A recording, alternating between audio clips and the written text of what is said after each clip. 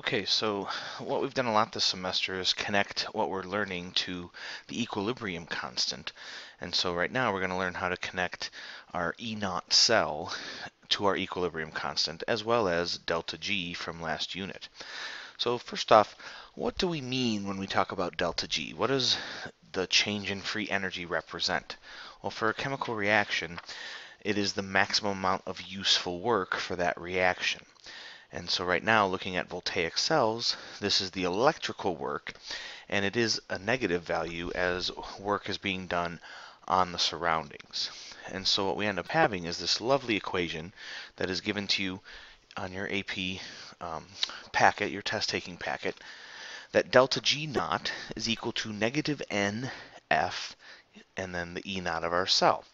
And you can see there, N is representing the moles of electrons that are transferred. So if you look at your half reactions, your oxidation and reduction, and when you go to combine those two, it's the number of electrons that you cancel out. So how many moles of electrons were transferred. And then F is this Faraday's constant. And you can see it's right here, 96,485 coulombs per mole of electrons. And well, I'll show you a little bit more about that coming up. But again, this constant is given to you in your AP test packet as well. So what you can do here now is we can calculate the cell potential. Using the cell potential, we can calculate delta G. And so here's our standard fun zinc copper cell, the one that we built in lab the other day. And the voltage for this cell should be 1.1 volts. And so now I can basically do a plug and chug here. The only thing I have to know kind of going in is what is this N value? And a lot of times you can simply eyeball the reaction. Okay, zinc is going from 0 to +2, so it's losing 2 electrons. The copper is gaining those 2 electrons. So for this reaction, my N value is going to be 2. And so when I plug those numbers in, again, my Faraday constant is coulombs per mole. So when I take moles times that, the moles cancel out. And what you end up having is coulombs times volts in unit land is equal to joules. So my answer here comes out to be negative 2.12 times 10 to the 5th joules, or as we like to express our delta G typically, it's negative 212 kilojoules. Does that make sense?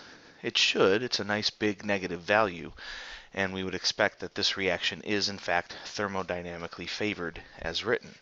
We have a positive cell voltage, so that matches up as well.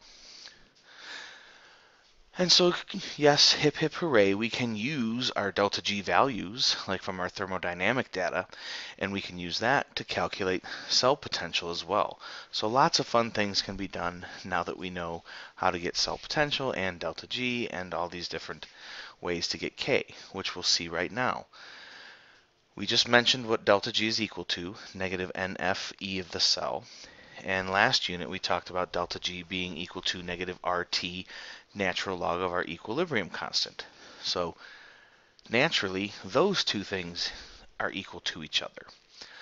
And so what we can do, solving for E naught of our cell, since that's the topic we're talking about, you see that it becomes negative RT over negative NF times the natural log of our equilibrium constant.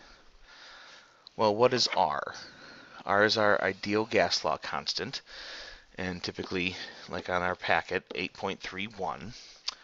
F is the Faraday constant that we just talked about, 96,485.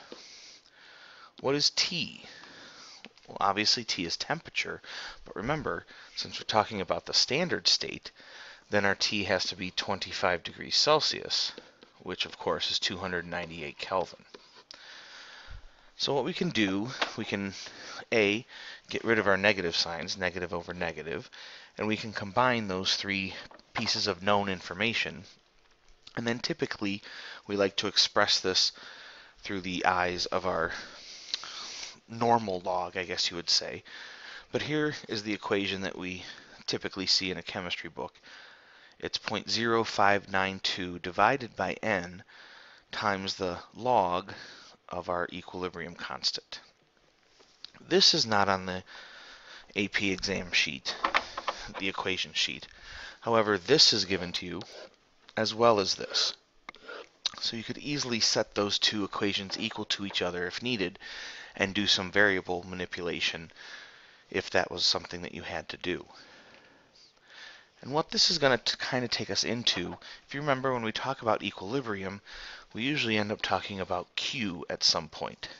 You know, has the reaction gone past the equilibrium point or is it not there yet? And so when we end up talking about Q with our E cell, then it's going to end up being what's called the Nernst equation. And even though they said they've taken it out of the AP exam, at least direct calculations with, it's still an important concept and we'll definitely look at it qualitatively. But essentially you'll be able to check, you know, if I manipulate the concentrations of the solutions, like when we were in lab, all the solutions were 1 molar. If I change that, I can get some different voltages, and we'll be taking a look at that in the future. But for right now, calculate the equilibrium constant for this voltaic cell. Okay, it's our zinc copper cell. We got a 1.10 voltage. There's my equation. Again, I know that my N is 2 for this reaction. We talked about that earlier. So I want to find the equilibrium constant.